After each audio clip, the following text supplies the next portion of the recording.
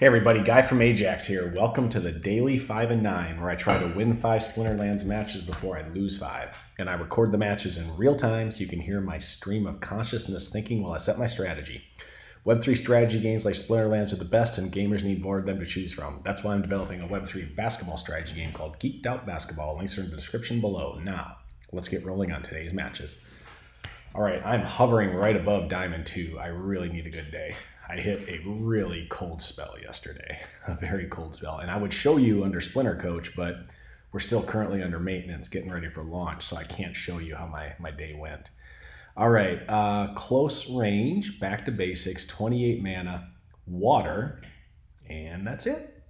Okay, so I'm going to be going against a pretty much maxed out deck. I don't see any non-maxed out cards in this group. I recently maxed out my Deep Lurker, thank goodness, even though he's not going to be able to use his the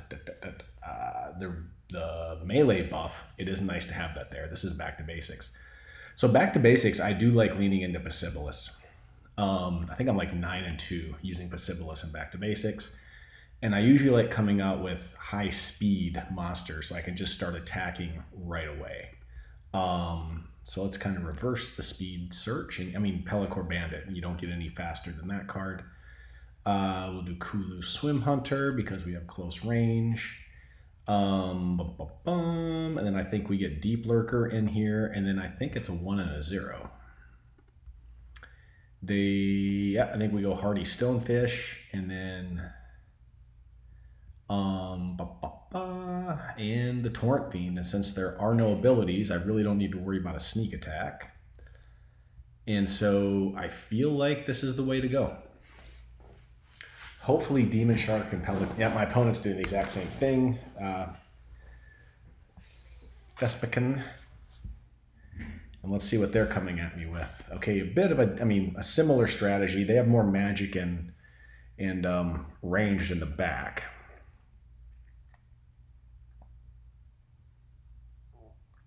I need my Demon Shark to hold up here. Okay. Dang, we're not going to get a trample. That's a bummer. Okay. I'm not liking how this is shaping up. I think my opponent putting more monsters who can immediately attack at the outset was a pretty smart move. I had those two monsters in the middle, the Fiend and the Hardy Stonefish, who weren't doing anything, until they got moved into the reach position, and that proved to be my downfall. Okay, 0-1. Got outplayed there. Sometimes I feel like I don't deserve my losses, but a lot of times I do deserve it when I lose, and that's one where I deserved it. All right, Unprotected, Super Sneak, Stampede, 24 mana, everything except life and earth. Okay, my opponent likes to lean into water. And not a maxed out Tarsa. It's Unprotected and Super Sneak. So I think I'm going to go Death. And I'll show you why. Unprotected. I really like Curse Windiku. He doesn't have thorns anyway. And he doesn't have a shield anyway. And he's going to be thorning out my opponents. And now the question is, what else do I want to be rolling with? I think I might want to, for the sneak attacks, put the Chaos Agent back here. Since there's no armor, I think we can lean into Weirding Warrior to plus up. He'll be strong offensively, and he'll use Amplify to plus up the thorns. Less inclined to use Soul Strangler. I like the Soul Strangler when I can deliver poison when my opponent has heavy armor. I am going to go, even though Sneak's in play, Silent Shot V is just so strong offensively, especially with no shield. And I have 6 mana left in 2 spots.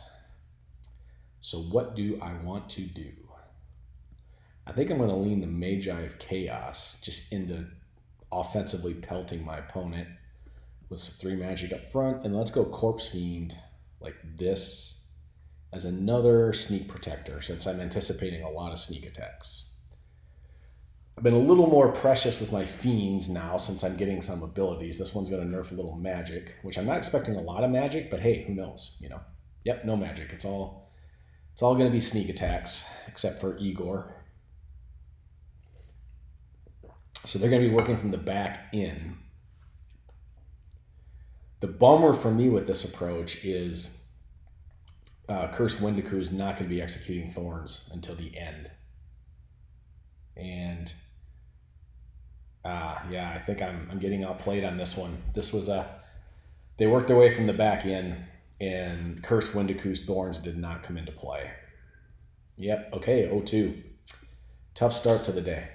And I'm down into Diamond 3. Yuck. With the way I've been leveling up my deck, I should not be in Diamond 3.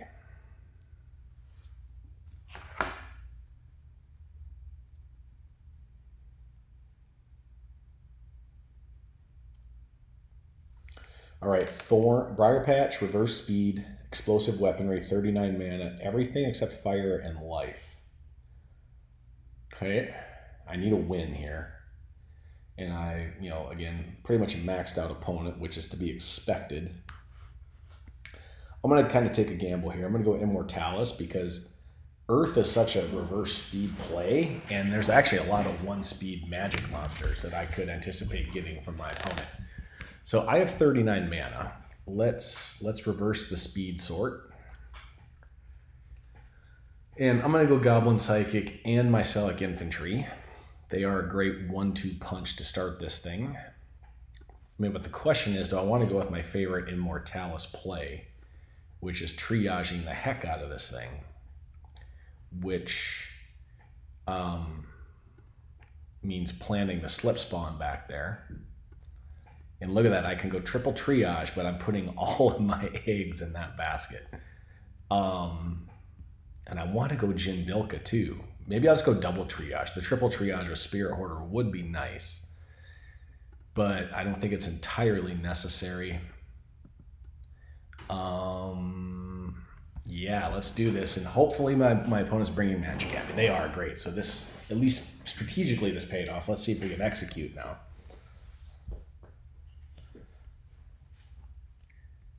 Okay, so they're going to be pelting 3 magics back at my slip spawn. Hopefully he avoids the poison. It's going to be 8 worth of magic each round. Oh, dang. I totally forgot about the explosive weaponry. There goes my Jin Bilka. That was kind of dumb.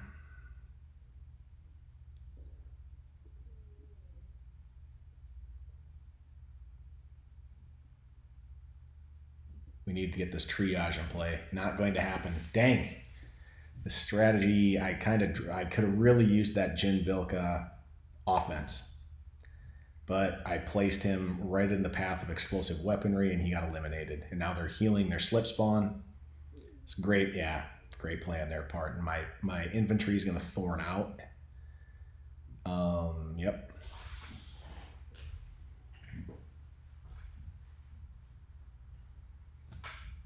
When you're diamond and above, you got to always be on coaching. Okay, 0-3.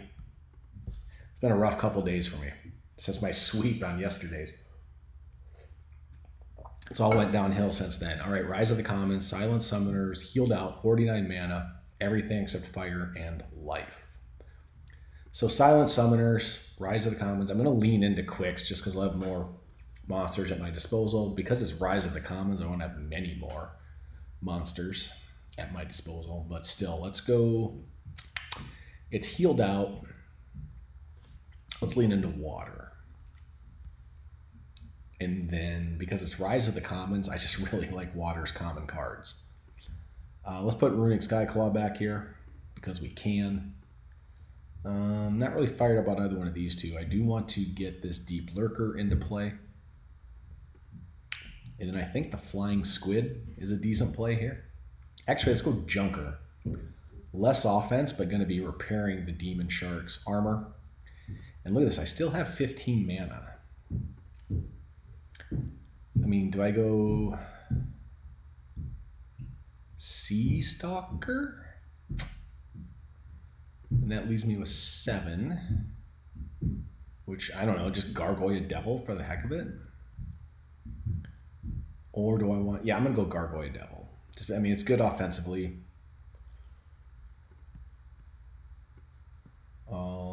Great.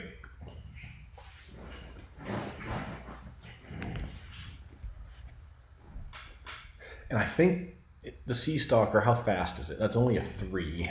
Hopefully the Sea Stalker and the Deep Lurker start narrowing in on the same, and the Runic Cyclone. I'm going to have a double snipe.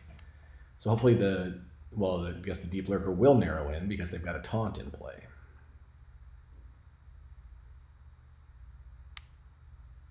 Wow, they ripped through my Deep Lurker pretty quickly. There goes their Slip Spawn. And there goes my Junker. Okay, there goes the Spellsmith. I need to get that maxed out. I'm close to maxing out the Spellsmith. Ah, dang. It's going to be a rough start. Unless somehow I was going to say, unless the Runic Skyclaw can keep missing, but that's not, or keep avoiding hits, but that's not going to happen. All right, I'm O and...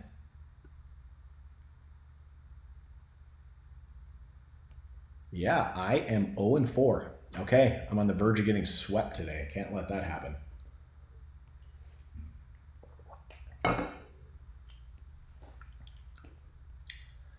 I was hoping to grapple my way back up into the mid-range of Diamond 2, and now just be glad to not be too far into Diamond 3. Okay, Ferocity, up close and personal, even Stevens, 53 mana. Everything except fire and earth. All right.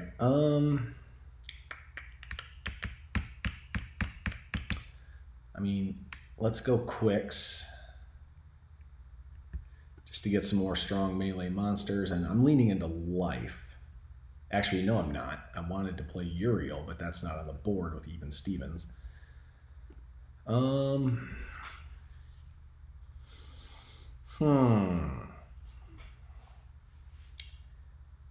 mean, what does it look like if I go Death? I really don't have...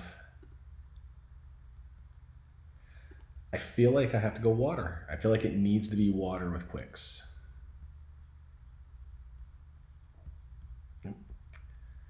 Get that 6 sort out of there, and here we go. Okay, I mean, Artemis the Bear, and then Jin Chihuahua, and, I mean, it's just a weird lineup. Deep Lurker, and then, I mean, do I go with Basilic and the Infiltrator, and then... I suppose I'm going to go something like the Demon Shark to retaliate on any sneak attacks. And instead of the Infiltrator, we're going to go, well, I don't have room for the Drybone Raider. All right. Which may be taking me back to some instant offense. Dampier Infiltrator.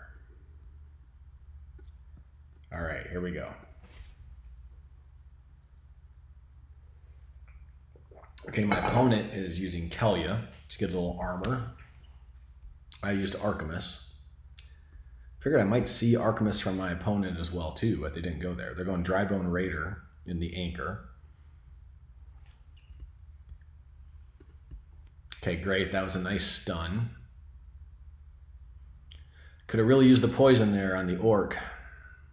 Orc would be gone immediately had I poisoned him. Okay, there goes my Infiltrator. Still no poison.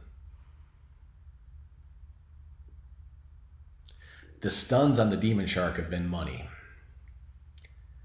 It's pretty much just been a meat shield and no offense. If you can take away the offense from the, well, their Deep Lurker lands the poison. Okay, great. Look at Twilight Basilic, I think gets MVP. Dude is just like dealing stuns like they're Pez. Yeah, Coastal Sentry, a double hit was nice, but she got double thorned. Twilight Basilic, MVP to keep me from getting swept. Okay, 1-4. Looks like I lost my tournament match.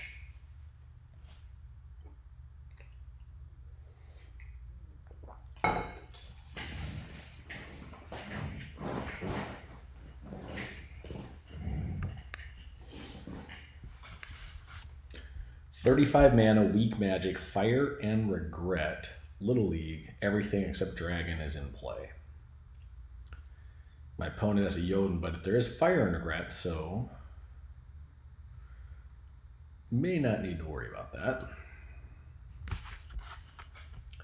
That would be pretty brave if my opponent did play.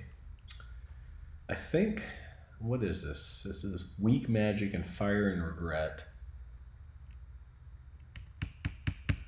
I mean, it's obvious, but I think it's Kelia. I can't get too cute here. I need to get some wins. So it's Zenith Monk. Let's amplify up the fire and regret just in case my opponent does come at me with Jotun. You know what? I'm going to amplify it up with River Nymph instead because then I'll get the cleanse and the speed boost. And then let's put some of these money 3-mana monsters in play. Actually, I'm going to go Marskrat with the fire and regret and have the Marskrat plus up my 2 sneak monsters like this. And then I think we'll put Tidebiter in here. And yeah.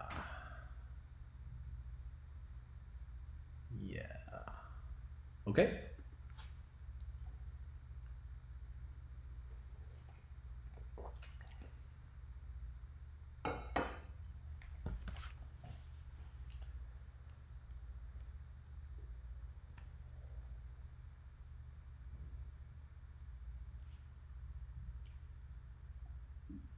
Okay, my opponent seems to be taking their time. There it is, coming at me with Kelia as well. So it's going to be a matter of who was more effective with their Kelia lineup. Okay, they're doing Medali Guardian, the Tortoise Fighter up front. A few old school, a few Untamed cards in here. Oh, I wanted to get that Bandit out of there. I think, yeah, my Bandit doesn't last long enough to martyr up the Pelacor Bandit, or to be martyred up by the Marskrat. Great, but my Uraeus is going to get martyred up, which is kind of exciting. 7 speed, dealing poison. Finally got that one out of there. Great. Great. I don't think the Feasting Seaweed has the cojones. Okay, 2-4. At least we're looking to make it respectable after getting trounced 4 in a row. Earthquake, Melee Mayhem, Fire and Regret, 57 mana, everything except life. So it's Melee Mayhem and Earthquake. So I'm going to lean into Quicks and Earth. And let's look at our flying monsters. Boom, boom, boom. Chaos Dragon, Pelacor Mercenary, Void Dragon. Instead of Void Dragon, I think we're going to go with some quicker, even quicker and a more offensive card like the Regal Periton. Let's put the Runic Skyclaw in play. And now with Melee Mayhem, I want to put Grund in play. And that leaves me with an 8-mana monster, which I think I know what I want to do, right? Jin Chihuahua. Okay, I like the way this lineup has come together. I really do. Famous last words, but I do.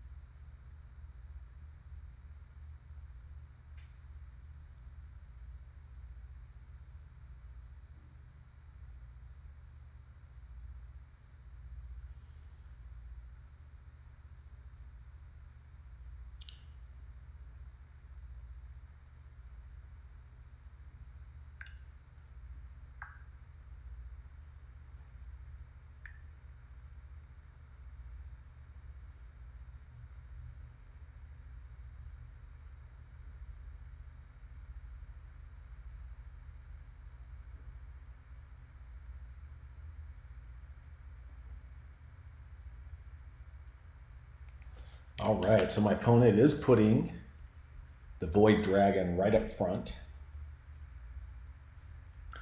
Not much melee coming at me. Three and two of which are double attack monsters.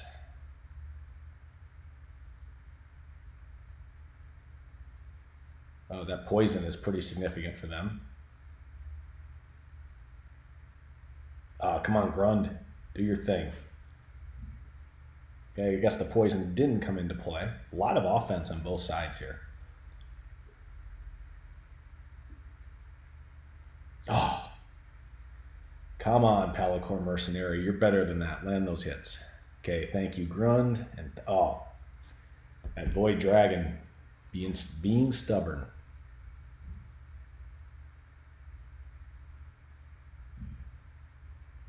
Okay, I mean, Grund is hitting that. Yeah, like I guess Grund got the W though. 3 and 5.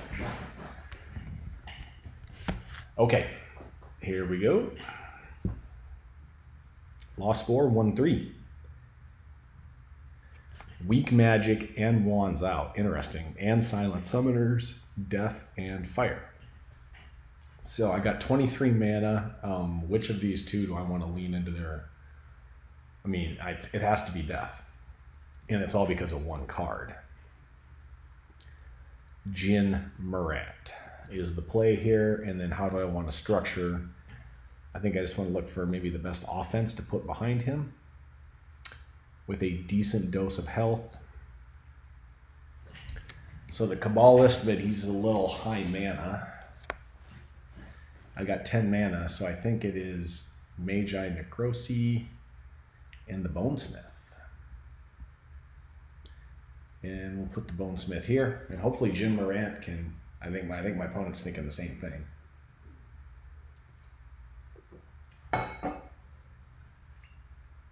Now they're putting the Bonesmith up front. They're going with quantity over quality. The weak magic is nice, even though Jim Morant has that anyway.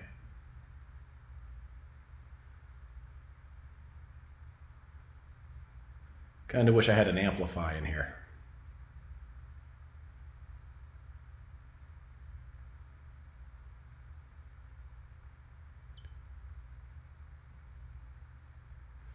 All right. Not looking good. Nope. Okay, 5-3. Tried to make a valiant comeback today. Fell a little bit short. Still, it was a fun day. Hope everyone has a great Friday, and we'll be back soon. Bye-bye.